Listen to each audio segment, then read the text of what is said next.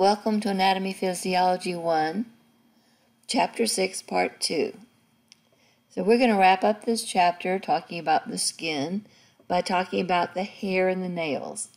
And I like this picture because as an older person, you're going to find out that we don't make hair the same way that younger people do.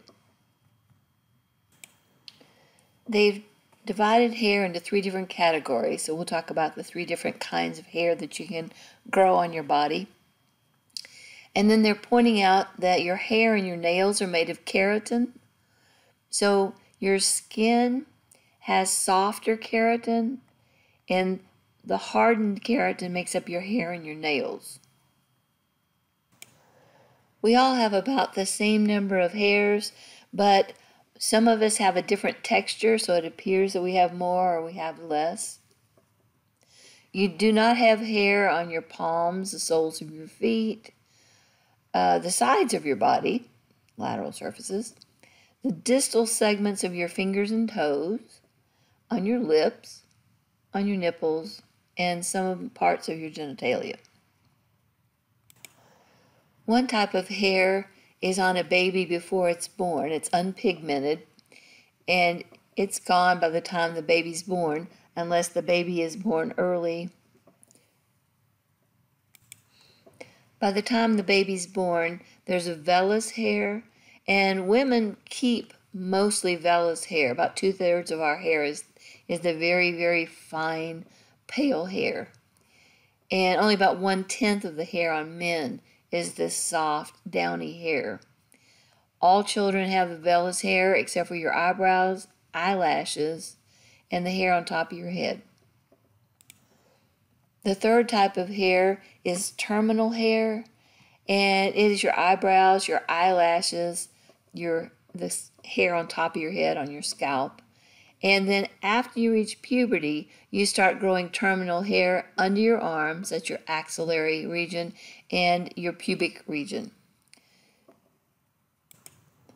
I've been teaching anatomy over 40 years, and one of the questions that I have that no one has ever been able to answer for me is, why does some terminal hair just stop growing? Back in a few decades ago, when a woman went in to have a baby, they would shave all of the terminal hair off of her pubic region to make it easier to deliver the baby. The doctor wasn't having to try to, get his hands tangled up in the pubic hair. And then the pubic hair grew back exactly the same length it was before. It didn't grow out to be a foot long or 2 feet long like the hair on top of your head. Under your arms, a lot of people shave under their arms. And if you shave under your arms, and then for a while you just decide to go au naturel and say, nope, I'm not going to shave anymore, it still stops. It doesn't grow too long. Same thing, a lot of women go through a phase where they want to pluck their eyebrows, but then they grow back to the same length. The only exception to this is when you get older. And look at older people's eyebrows. They start growing these like weird 2 or 3 inch long eyebrows for no particular reason. So no one's been able to explain that to me. So if you figure it out, let me know. You've probably heard of pulling hair out by its roots. Well, at the base of the root is the bulb, and that's where the only living cells are. They're the ones that are dividing and pushing the hair out. So the root is down in the follicle, and then the shaft is the part of the hair that comes out and erupts above the skin surface. Here's an actual picture, and then here's the cartoon version of it. And down at the end of the bulb, that's where you have this connective tissue, the root sheath, and that's where you get some nourishment into the cells down here that are still living. These are already dead. And don't forget your sebaceous gland that's going to provide oils, and the arrector pili, that when it contracts, it causes a goose bump to appear on your skin. So you have a little bump, so you can see this little thing flex. I'm going to show you this slide, not so much that you guys are going to go out and talk about hairs and hair follicles, but in each of the chapters, we're going to talk about things that have a medulla, which is the middle part, a cortex, which is the cork or the outer part. And in the case of hair, then you have an outer cuticle. And they look at people's hair as having a rough cuticle or a smooth cuticle. So here's a cartoon version showing you the cortex, the medulla, and the hair cuticle. And then here's your picture showing you damaged hair versus smooth hair. The word we use for hair is pili, P-I-L-I, pili, and a depilatory is something that people put on their body to dissolve away hair, to get rid of unwanted hair. So if you can remember depilatory, you can remember pili. There are three basic structures of hair that give it its texture. One of them, people who have straight hair are always so sad. They're like, oh, I can't curl it, it won't hold a curl, and they're always getting permanence. And people who have wavy hair are always like, oh, I wish it would just lay flat, I could just wear it. I don't have to do anything to style it. And then curly hair, oddly enough, is kind of flat. But because it's flat, it allows it to corkscrew around. So round hair will be straight, oval is going to be wavy, and curly hair is flat. So that's a little bit surprising. If you remember back when we were talking about skin colors, we talked about melanin, which gives you your skin color. And EU, this prefix, means true. So true melanin is brown or black hair. But if you have a version, and this is actually a genetically mutated version of melanin, it's going to give you red hair. Blonde hair obviously is not going to have very much of any of the melanin. And people whose hair has turned white, or people who have gray hair, don't have melanin. And not only that, but in the middle of their hair, it is full of air. So here's a cross section showing somebody with blonde hair, somebody with brown or black hair, and someone with red hair. And then look at the hollow in older people's hair. There's only two things on this slide I'd like for you to know. One of them is you lose anywhere from 50 to 100 hairs every day. And the word for thinning hair or going bald is alopecia. Alopecia. Sometimes it's normal. You're genetically programmed. You get old and your hair falls out. But in other people, if you see your hair falling out, it could be a nutritional deficiency or a sign that you're ill. When you take chemotherapy, some of them work by stopping cell division. And unfortunately, you need your cells to divide in order to grow hair. So if you stop cell division, then your hair is going to fall out. And one of the questions that people ask, when they have cancer is like, all of my hair going to fall out? And the answer is yes, all of it, in all the places on your body. There are different genetic kinds of baldness. One of them is sex-influenced. So you have the genetic gene to tell you to lose your hair, and it's when you have testosterone that starts causing the terminal hair on the top of your scalp to be replaced by vellus hair. So the vellus hair, if you remember, is the hair that you have when you're just a small child, the little almost like down or furry. But there are types of baldness that you can inherit from your mother, and those would be sex-linked. Not sex-influenced, but sex-linked. And if a girl happens to get two of those genes, then the girl will have baldness. I call it bozo baldness. If you've ever seen Bozo the Clown, you know what I'm talking about. But if a girl has either one of her chromosomes that is not programming her to be bald, then she'll have normal hair. But she can always pass on that gene to her son. and he may end up being bald. So my grandmother had 2 genes, so every single one of her male children was bald because they didn't have any choice. And she was bald. So what she did is she grew her hair out on the sides over her ears and pulled it up on top of her head in a knot. And this is where you are excessively hairy, or you grow hair in places that you wish that you were not growing hair. So hirsutism is too much or where it's not supposed to be. So some of the things you use your hair for, if you have an insect or some sort of parasite crawling around on your skin, it's going to disturb your hairs. So that's one of the reasons they think we still have hair. It kept our ancestors warm. We don't really have enough these days to keep us very warm. The scalp hair retains heat, but it really protects against sunburn, unless you're right at the equator. So bald people are always getting skin cancer on the top of their head because they just forget to go out and wear a hat. Once your pubic hair grows in and your underarm hair grows in, you actually grow different bacteria than you have on the rest of your body. So you start growing a different kind of bacteria, and your axillary hair starts smelling really badly if you don't bathe. And your pubic hair actually gives off a scent that allows the opposite sex to know that you are interested in procreating. You have really stiff hairs in your nose and in your ear canals. And so they're there to stop things. So you have mucus in your nose, and you have the modified ceruminous glands in your ear that make earwax. So anything that gets into your ear or in your nose should get stuck in that, hopefully.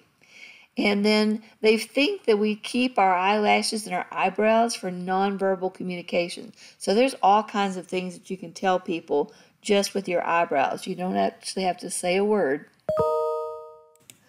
The only 2 things I care about you learning on this particular slide is the lunule, or the moon part right there. So there you're dividing. And then the cuticle. The cuticle is this little part right there. As we mentioned earlier, there are 5 different kinds of glands. 2 of them are sweat glands. Sebaceous glands are the ones that secrete oils. The ceruminous glands are the ones that make earwax. And then the mammary glands are the ones that add the fats to the milk that the mother makes. If you remember back to the chapter where we did histology, we talked about tubes. They have a lumen, and they have the cuboidal cells surrounding the lumen or the hole. And whenever you see that, you know that something's either going to be absorbed or secreted. So in the cutaneous glands, you're secreting things. Here's some more. The lumen is not as wide in this one as it is over here, but you can still see it, and you can see the cuboidal cells in the little rings. Your apocrine sweat glands aren't even there until you reach puberty. Once you reach puberty, you grow them, and they start secreting milky substance with fatty acids in it. So it's not your normal sweat. That's your eccrine. Those are the ones you think about when you think about sweating on your hands, when you shake somebody's hand, or sweating on your face, it dribbles down into your eyes. So the eccrine is just what we normally think of as sweat glands. But the apocrine ones are in the groin region, anal region, under your arms, around your nipples, and in the beards for men, not women. They respond to stress. So they're not the ones that for dispersing heat or when you over-exercise. They're when you're stressed out or you're sexually stimulated that you'll start sweating. They think that there is something besides just this milky fatty acid stuff coming out called pheromones. And this is a smell. One of the studies that they've done that's kind of interesting is if you put a bunch of girls on a dorm floor and they're sharing bathrooms, one of the women will become the alpha and her pheromones are the strongest. And when all the other girls go in the bathroom and smell the pheromones in the air, they'll start having their periods at the same time the alpha has hers. So they've found study after study where whole floors of girls all have their periods all at the same time. So the only way that could happen would be if there were pheromones in the air, because they don't have any other contact other than just walking through the air and breathing the air that's got these hormones. And speaking of breathing the air, there are, as I said, certain bacteria that grow under your arm, especially, that have a really disagreeable odor. And the word for that is bromhidrosis. Bromhidrosis. Stinky underarms.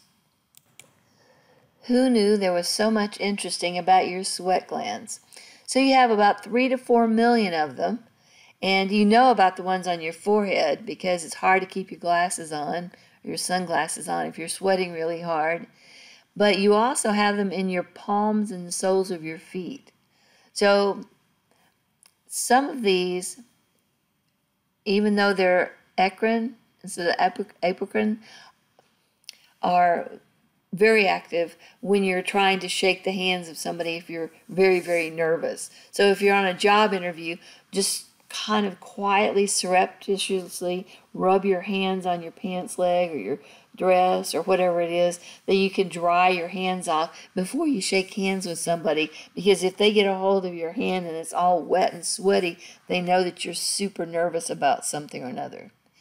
And unfortunately, because we also sweat on the soles of our feet, it's really easy to get your shoes full of water, your feet stay wet, and then you start growing fungus on your feet.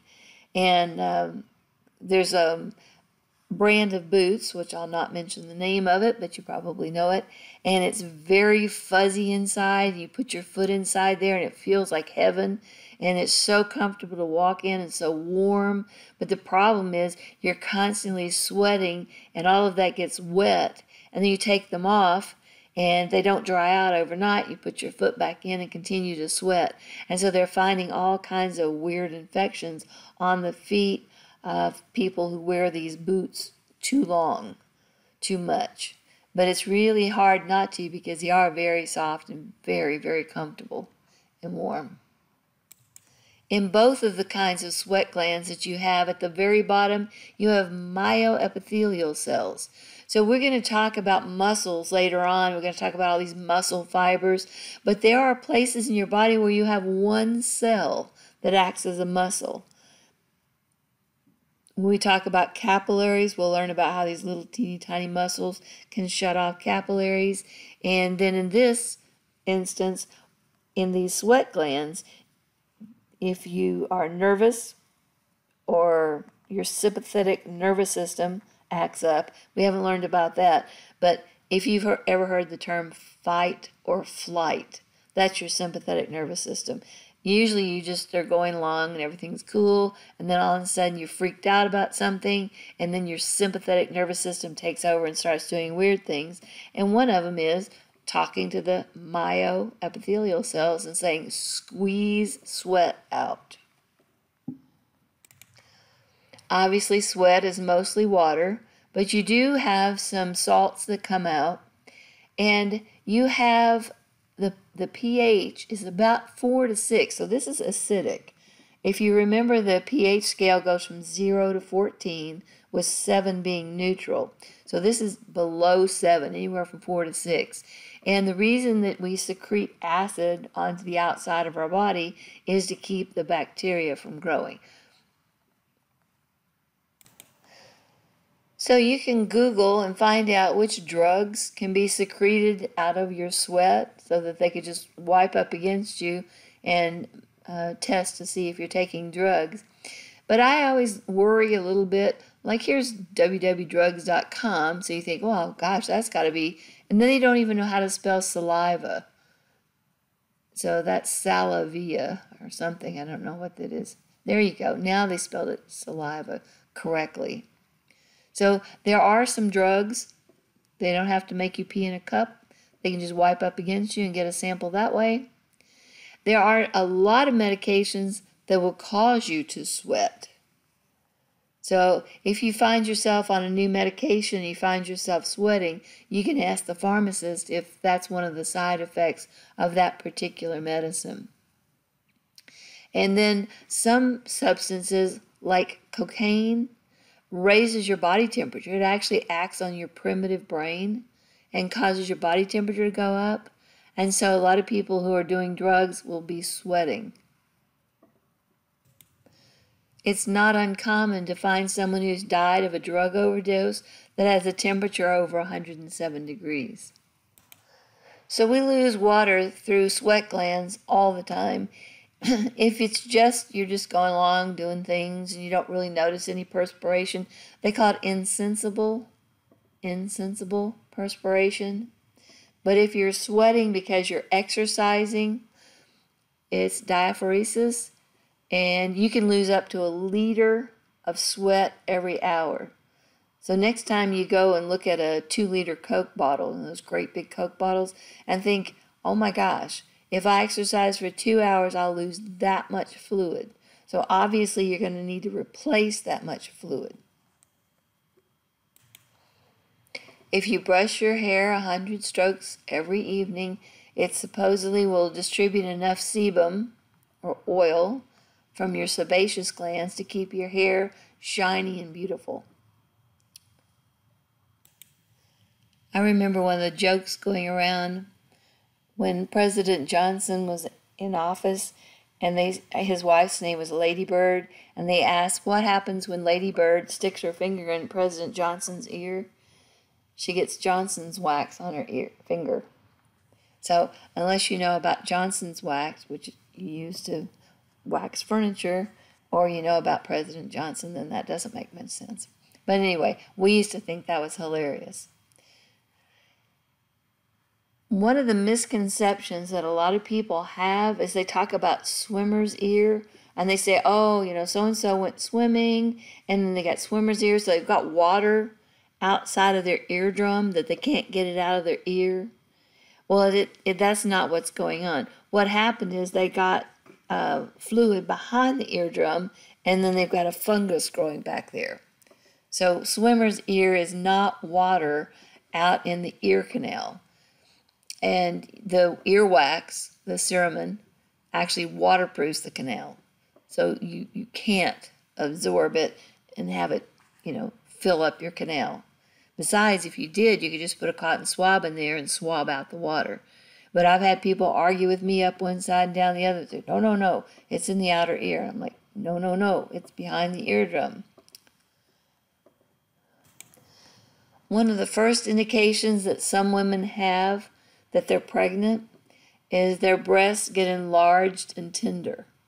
And this is because they're actually growing new mammary glands that they haven't had before. So you don't grow them unless you get pregnant or you're breastfeeding your child.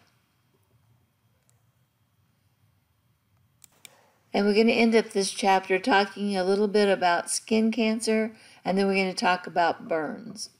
So 3 types of skin cancer are basal cell carcinoma, squamous cell carcinoma, and malignant melanoma. So you should know these terms. They're one of the most common of the skin cancers. 1 out of 5 people will get skin cancer.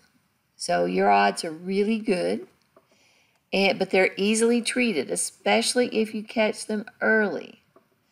People who have lighter skin are going to get more skin cancers than people with darker skins because the melanin protects you from UV radiation. Almost all skin cancer is caused by UV rays from the sun.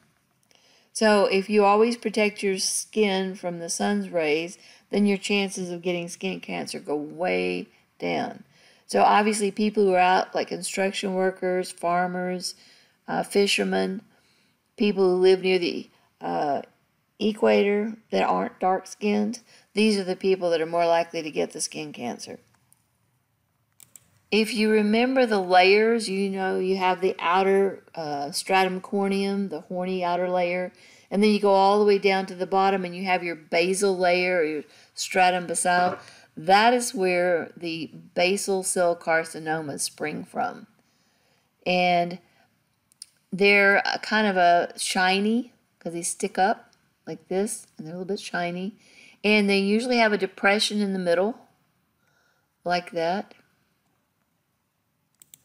They almost never metastasize, but you do want to go ahead and remove them before they get too large. Remember that the outer layer, the stratum corneum, is mostly dead cells, so the squamous cell carcinomas are going to arise from the spiny layer, stratum spinosum, and it comes from the cells that are making keratin. So usually these are going to be on your scalp, your ears, your lips, or the back of your hands. They're reddened, they're raised up, they're scaly, and eventually they also make a concave ulcer. So a cave is down, cave, concave ulcer. So again, these are easy to detect, they're easy to remove, but they can metastasize and spread to your lymph nodes and become fatal. So keep an eye out. It seems like if you saw something like that growing on your skin, you go, okay, yeah, I need to get that checked out. And this one's the scary one. So only less than 5% of all the different skin cancers that you get are actually melanoma, and they come from the melanocytes. If you catch them early, no problem, but if they metastasize, it's almost always fatal. So you definitely want to watch out for these things. Their highest incidence in men, redheads, and people who had severe sunburn as a child. Isn't that odd? Our next section is on burns. And one of the things that I learned when I lived in England, you know, they're famous for fish and chips, which you fry in oil. And they teach you really adamantly that you must know how to put out an oil fire. So most of us, whenever we see a fire, we just throw water on it. So in England, they have somebody who actually talks to you, and you hear them talking and they narrate it and they show something like that, where you see the chips oil catch on fire and then somebody throwing a glass of water on it. And then they zoom in on the person who's talking, their face, and their face is gone. You just see this hole that's moving and words are coming out of it, and literally the face has been burned off. And it's a woman, you can tell by her voice, and she says, "Don't do what I did, or you'll end up looking like me." So there are other ways you can burn your skin besides going out in the sun and getting UV radiation burns. You can have a fire. You can spill boiling water on yourself, and that'll cause a burn. You can have acid that gets on you or a strong base. Some of the cleaning fluids can hurt you if you don't dilute them properly or if you don't handle them correctly. And even electrical shock. I actually unplugged something and it shorted out and it burnt all the way up my finger, all the way up my thumb, where I was pulling the plug out. So you don't really think about electricity burning you, but it also can. So if you're burned, why would you die? Well, the biggest thing is fluid loss. You can't retain fluid. And secondly, you're just raw, oozing food for bacteria, fungus, whatever's in the air that lands on you. So it's going to take over, and you have burnt away enough of your skin to where you don't have enough white blood cells to fight it. And then if you don't remove the burned dead tissue, then that burned dead tissue will actually poison you. So it's important to do what they call debridement, and you must remove the burnt tissue away. Luckily, if you have a 3rd-degree burn, I know this sounds so odd, but you've also burned away the nerve endings. So you don't have the pain that you have with the 1st and 2nd-degree burns. But of course, the 3rd-degree burns are the ones more likely to kill you. So 1st-degree burns only involve the epidermis.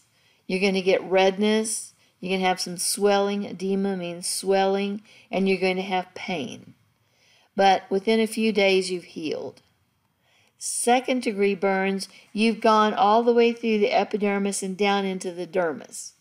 So a lot of times the skin is weird colored, like red, or kind of bleached out even, because you've gotten down into the dermis. It's blistered, so if you blister, you're already in the 2nd-degree burn range. And it is painful. And it can take months to heal, and it may leave scars. 3rd-degree burn, often you're going to have skin grafts.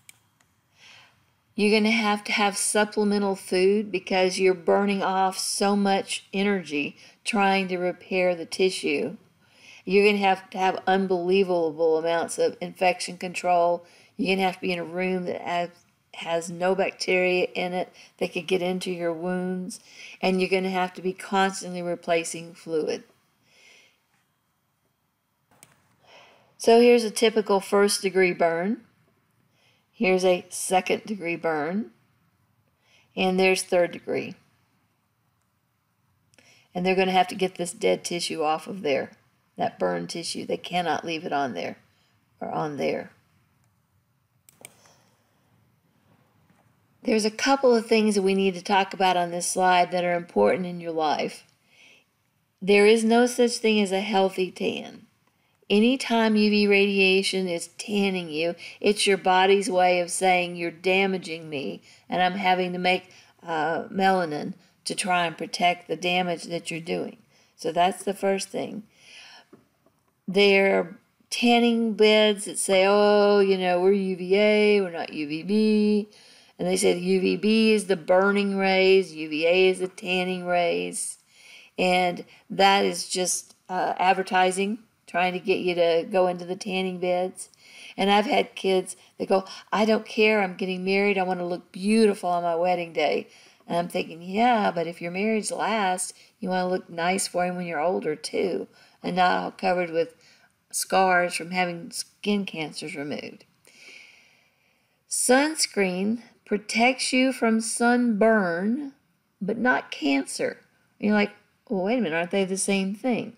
No, the UV radiation that goes in and mutates your DNA will be the one that causes the cancer. The UV radiation that goes in and upsets the mast cells and releases histamine, that's different.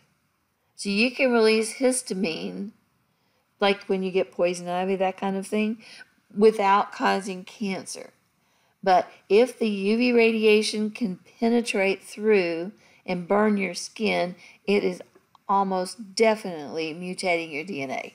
Now, you have excellent DNA enzymes that will repair, but they're only so good. And if you keep on burning yourself, at some point you're going to have some errors that are made. So you've mutated and perhaps can no longer divide your skin, and so then you develop skin cancers.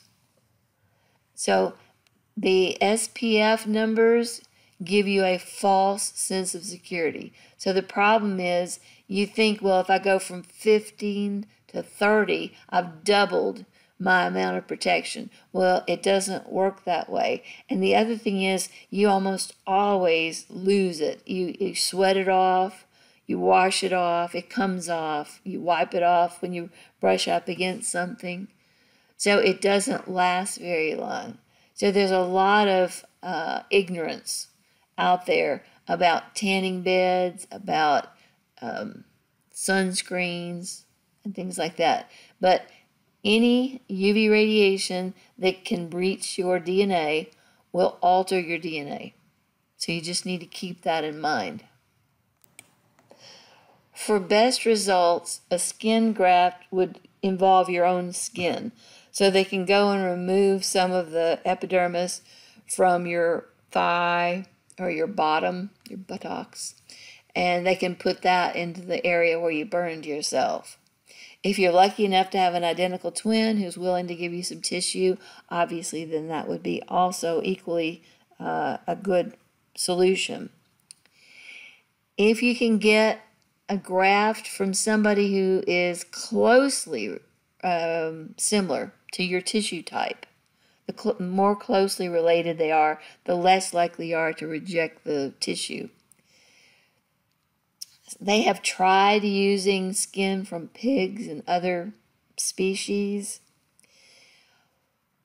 If you think about a baby, after it's born, you deliver the baby, and then afterwards you deliver the placenta. And if you take the placenta, the afterbirth, and take some of the cells from there, because usually, the afterbirth is just discarded. You don't have any use for it. Some people make shampoo out of it, which is odd. And some people actually take the baby's placenta and eat it. That's actually a thing also. But usually you just throw the afterbirth away. But you could use it to make tissue for someone who's been burned. And then they're practicing or experimenting around with using silicone and collagen, making artificial skin. So we're researching it, and we're coming up with better ways of doing skin graft. And one of the ones that's not on this particular slide, but they mentioned it in the book, is where they take the cell, they take about a postage stamp size piece of tissue, and they put enzymes on it. And if you remember back when we talked about desmosomes, if you can break the desmosomes, the cells will come apart. So then you'll have individual cells, and they'll lightly spray them across the burned area. So after you've debrided and taken away all the dead tissue, then you can spray these cells on, and each one will divide until it meets up with another cell. And so you can make, from a little postage stamp size, you can make like a sheet of paper size piece of skin, and it's your own cells. So that's kind of a new thing. So there's hope for burn victims. And for our last picture, here is where they've taken the skin and they've cut it into a mesh so that you can stretch it out. So they've taken a smaller piece of tissue, stretched it out, and then laid it over the area that's been debrided. So you can see where they've stapled it onto the area, and then the cells will divide and fill in this area, and divide and fill in this area. So it doesn't have as far to go to heal, and you have a little bit of protection from evaporation of moisture and from bacteria coming in. So be aware of burns and avoid them at all costs. And say a thanks to every fireman who goes into burning buildings and risks this to save people and pets and buildings.